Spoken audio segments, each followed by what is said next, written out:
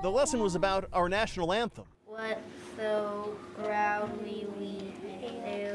And while some were just learning the words, others... Great idea, sis. We can all go and ask Francis Scott Key about the Star Spangled Banner. like Max Ferrer, are in a class of their own. Oh, say, can you see? At just 8 years old, Max is already winning awards for singing what is widely considered one of the toughest songs of all time to sing. The hardest part to sing is "O'er the land of the free." It's really high. For the land of the free.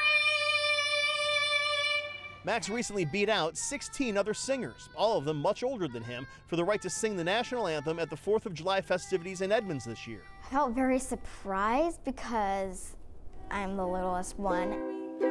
Mouse, mousy, little mousy. Max has been singing since he was 3, mostly Disney tunes. His music teacher at Briar Elementary believes the little guy is destined for big things.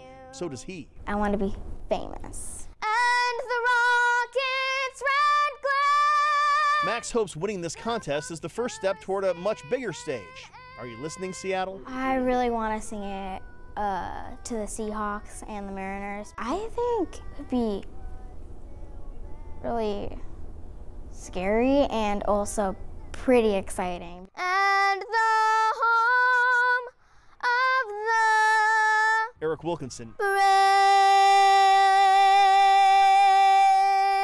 King 5 News.